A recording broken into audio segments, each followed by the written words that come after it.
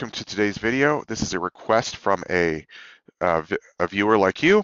They wanted to see how to install the Splunk Phantom SOAR OVA. And so here, we're going to show it.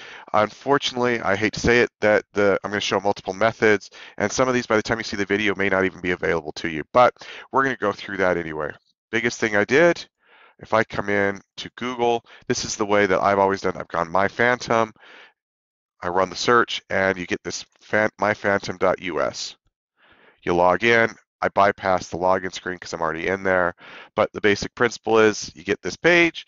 You can download products. Let's point this out. This is where the apps used to be for Phantom. If they had pre-built playbooks you could grab. Well, that is all now available on Splunk Base. And you'll notice even here they say this site will shut down June 20th, so in 10 days. So I apologize that many of you may see this and this will be gone, but I'm going to cover the way that they want you to do it from now on. But if you do this really quick, the way was product. You get privileged and unprivileged. You can run Phantom as root, or you can run Phantom as Phantom. They recommend running as unprivileged. I would highly recommend running it. And you can just download the latest tar. That's the new method they want you to go with, is using a tar. But I did say OVA, and so you just click download this OVA. This OVA is like a 6 gig file, so I am not going to spend my time downloading it. It takes too long, and I don't recommend doing it anymore. But if it is the method you want to go with, or you got other OVAs, this might be helpful to show you the same principle. You'll download this OVA.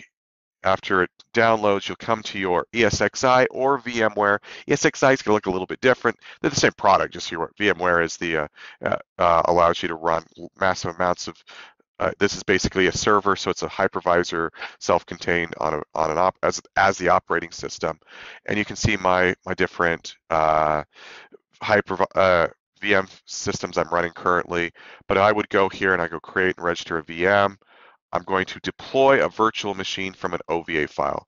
If I do that and I hit next, it's going to have me name it, and I'm going to drag and drop the OVA file from my local box to here. All I've done is this is all web-based. If you put VMware on your box, you would get the very similar process. When you register one, you'll just drag and drop from your there and put it on there, and it will create it. And it will, if it's local, it shouldn't take very long at all. In my situation, it's going to have to go over the network, which is again why I don't download it, push it over. It's a lot of different effort, and I just don't have the resources free anymore on my VM farm. But it'll get here, and as soon as you're done, then you say, hey, where do you want to store it? You'll select the storage space on your machine, and then you just basically click, click, click. All the settings are set for you. It'll tell you, hey, how much hardware. I know that you need this much RAM, you need this much CPU, and it will already have that set for you. You just basically next, next, next, finish, and it will install. You need this OVA. There are tools that will use OVAs. OVAs are typically VMware, ESXi, but they can be read elsewhere. My friends and I, we've tried it. There are some specific files that come down to this OVA that really want to be running on VMware, and so we did not have any success running it elsewhere. So it's, for us, we've had to use VMware to do it. But if you have success running it elsewhere, by all means, comment below, say what you need to do. But that's how you do an OVA. Unfortunately, they're not keeping that OVA up to date, and so if you do it this route, you're locked at 5.2. That came out in February of 2022, so we're over a year and a half since basically they've released a version. And upgrade, you can still upgrade, but you have to go download their upgrade packages, which are these, and you got to go download 5.2, 5.3, 5.4, and then 5.5, and that is a big time it's just a large amount of time. I recommend just get yourself a RHEL 7, RHEL 8, or a CentOS machine, set that up, and download this unprivileged tar and do it yourself. All right, so what's the new method that they're going to do? Is this page is going to disappear in 10 days. You'll be redirected to Splunk SOAR. I could click that and it'll save you some time, but so you could still use my Phantom method and it will just take you directly to it, or you can go to splunk.com, log in, go to products up here. You'll see their different products. Here's ES, here's Mission Control, and you'll hit Splunk SOAR.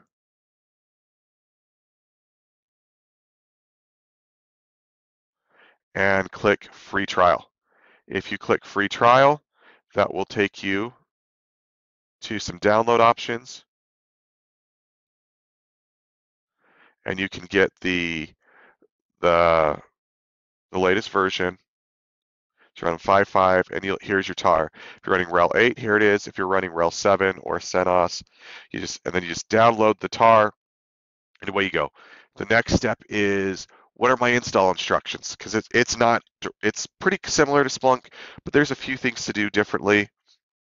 So easiest way to do it, you can just go Google Splunk SOAR install instructions. But if you don't do that, I'll paste the link up above, down below in the description. If you don't want to search for it, here's the install and upgrade Splunk SOAR documents. They'll keep this up to date. But with the Google, the first one is for Splunk Enterprise. I don't want that. I want Splunk SOAR. I click it and it takes me to this page.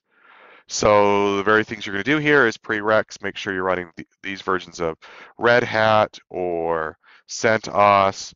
You'll want to make sure your firewall is up. You want to make sure that your yum is. Here's how you can install the firewall if it's not there. Start your system firewall and make sure that it's running whenever the system starts. They want to make sure that port 22 is open. Honestly, half the time it should be. Depends on where you set it up, whether port 22 is open. I usually set my port 22 to be open on installation, but either way, if it's not open, here you go. Here's your command to add port 22. If you want to use a non-standard port for SSH, there you go. And then you're going to need to install SSH if you don't have it. That's the reason I think this is kind of funny, is if you don't have SSH installed, if you've already installed SSH, you're probably going to turn the port on. But this is just so you can SSH into the box, SCP, and do maintenance on it. It's just going to make things a lot easier. If you need to run FIPS, here's the command. What to see whether you're running the FIPS module. If you don't know what that means, it doesn't really matter. Don't worry about it. Make sure your yum is up to date. There's your commands to do that. So you're preparing your yum installer. And then you're just going to basically scp-r. Remember all these like versions. If you're using tab complete, you don't have to worry about it. As soon as you type Splunk _ if you're in the directory where you downloaded it, it's going to autocomplete your friend, tab complete it. So scp-r, grab that file, and then you're going to use it. Like in my case, I'll use Troy at 192.168.1. Maybe I made the new machine at 156. That would be where I install it, and away you go. So Troy at the IP address, whatever your user is on that machine, no brackets for the IP address. Then you're going to log in as that user. You're going to remote in, and now you're on your new rel CentOS box. We're going to put this, and you're going to tar it. You're going to tar it, which untars this, and you're going to remember tab complete. This will be untar it to a location. Then you're going to do a system prep. This is really cool because when you run this, it'll give you a bunch of questions. It'll help you set up your SOAR user, and install the services you need, like time synchronization, setting up the user account, and system resources, everything. So you'll just follow yes, yes, yes, click yes on all of these, and then you're ready to actually install. So you copy it over, you untar it, you do a system prep, and then you do an install, and away you go. Most of the time your port's going to be 443. Just remember that, 443. That'll put it in, then you can access your Splunk. It's going to have it all set up for you, and that should be all you need to be ready to go. I recommend this method. Download the latest version. Otherwise, you have to download each upgrade. I hope this helps. I did not go through it manually and actually do it. As I said, the biggest reason is I'm starting to run out of VM space. I need to buy a bigger server, and that's going to take some money to purchase. And so for now, I'm kind of limited in what I can do there. I apologize for not being able to take it through and actually letting you visually see it.